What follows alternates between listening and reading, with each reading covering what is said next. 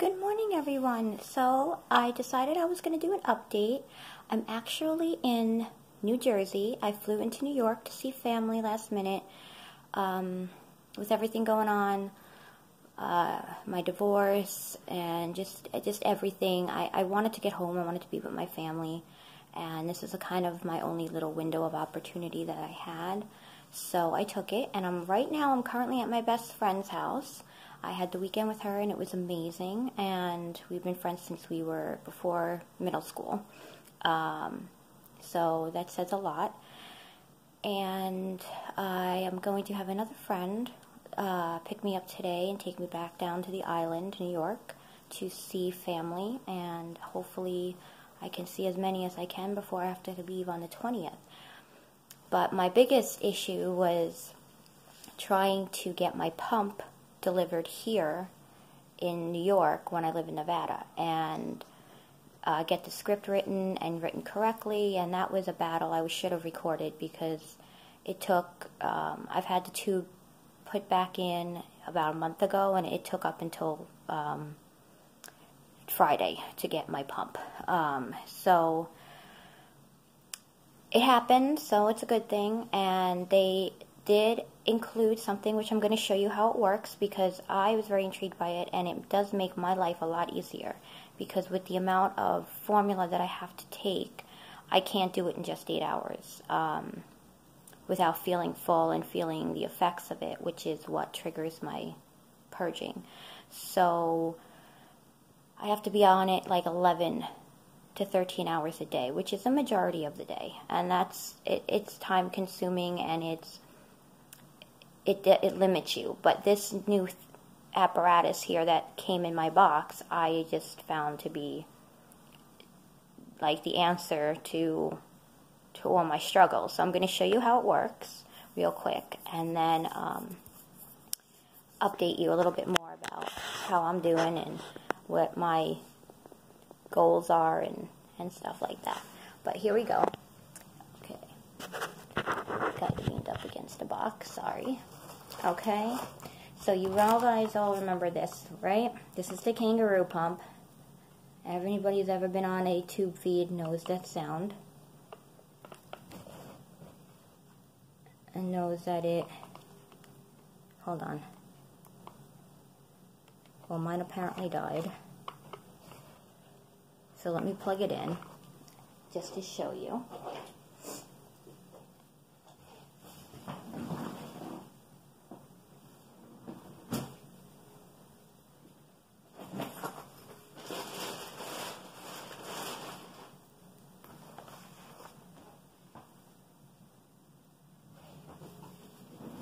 Sorry, guys. I don't know what's going on here, but let me see. It should turn on, because I had it charged yesterday. But these things, they don't last very long. Anyway, so first thing you do, this is the bag. We fill it.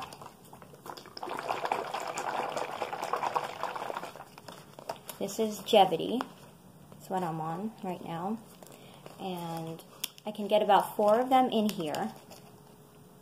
And they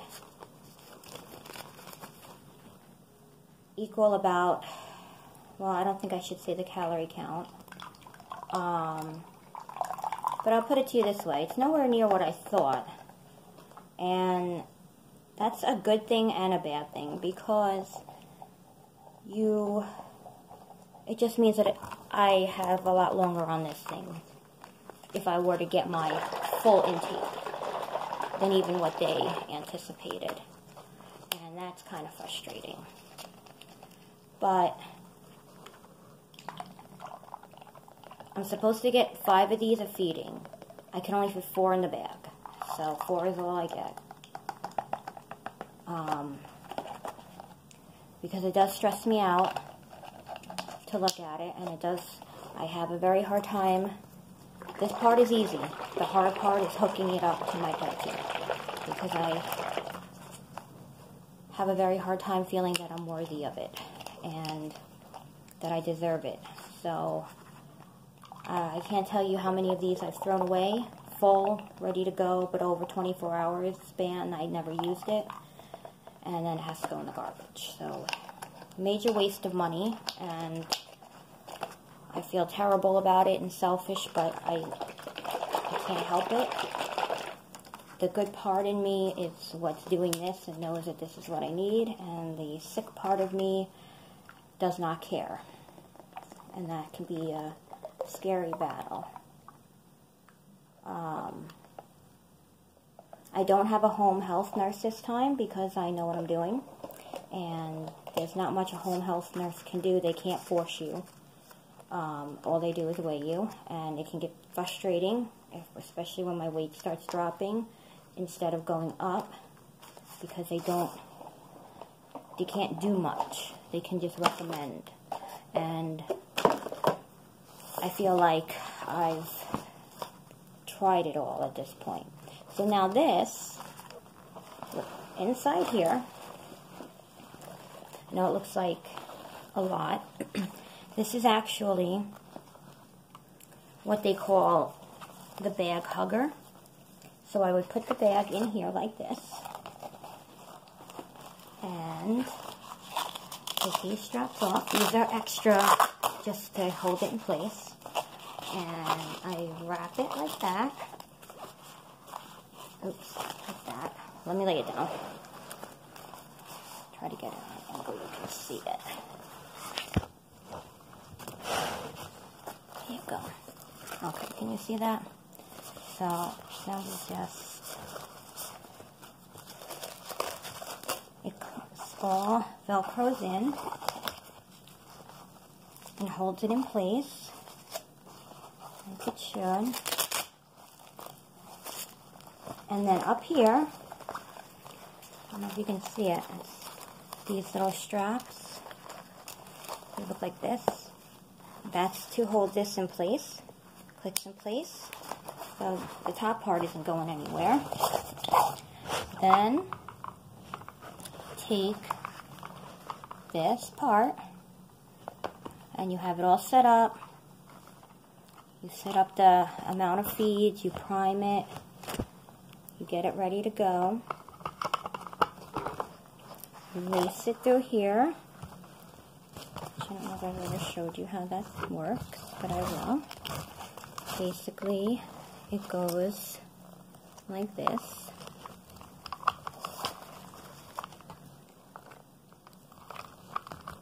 This part goes down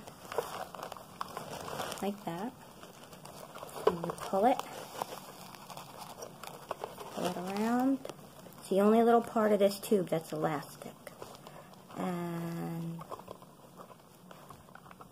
you sit it right in there, like that. And you close it. Then you sit it in here, like so. Velcro it in.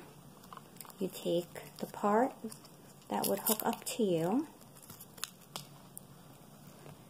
Take that little tape off. And there's a little hole right here in this bag. See, I don't know if you can see where my thumb is. We're going to lace it through there. And then, you don't have to lace it all, just to where your tube is. Now my tube, I have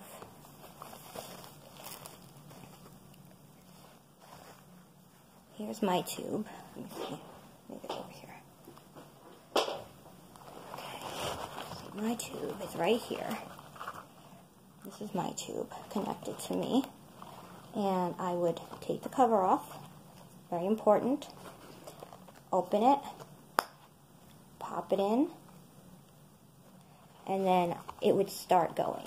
But this is what it would look like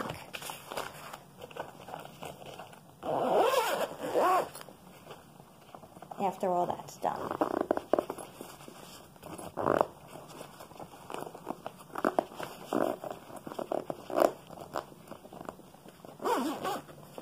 So it zips up. Got a backpack like that. And it even comes with like, you can strap it on you, and then you can, you know, tape it or do whatever you need to do. And then there is only this little piece, and you can actually shorten it and stick it back in there, so you have less. And you can be getting fed and on your way, and nobody would really know what is happening. So that is the new contraption that I got. I'm sorry that my pump died and I didn't get to actually show you how it, you know, primes through and everything, but I think you guys get the gist of it. So that is what my new way of feeding has been. It beats being hooked up to the pole here. My pole, see it? Yeah, I don't like the pole.